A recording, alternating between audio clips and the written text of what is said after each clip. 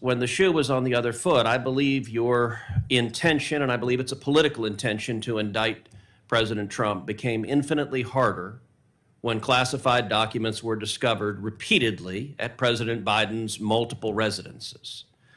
According to the public record, those were first discovered on November 2nd, 6 days before the prior election. Department of Justice was notified on November 4th, and yet miraculously there was no leak about the classified documents at President Biden's home when it politically benefited the effort to go after and charge Donald Trump. DOJ leaked. When it potentially harmed the Democrat president, DOJ did not leak. Does that strike you as